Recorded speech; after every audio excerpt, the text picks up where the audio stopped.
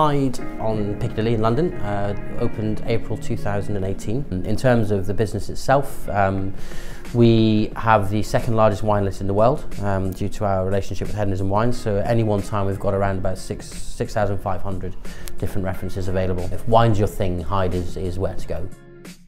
COVID-19 has had a seismic impact on hospitality as a sector, and HIDE is definitely part of that. It's been a very, very challenging year, a very challenging period for us all. It's certainly shown how resilient we are. The reason we took the step to install outdoor heating at HIDE is because from the 12th of April we were mandated to operate outdoors only. So we set up a terrace.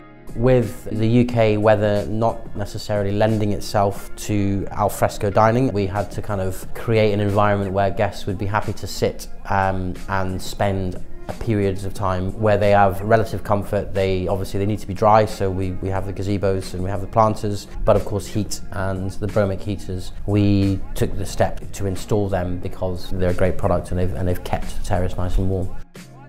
The outdoor heating has allowed us to create an ambience and an environment where people are happy to stay for a longer period of time. It's allowed us to create a indoors-outdoors effect.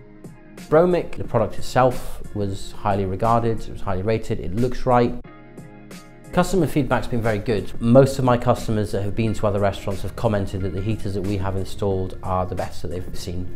HIDE will continue to offer a heated outdoor space in the future. People like to dine al fresco, strangely even when it's raining, so we do need to have that heating provision available.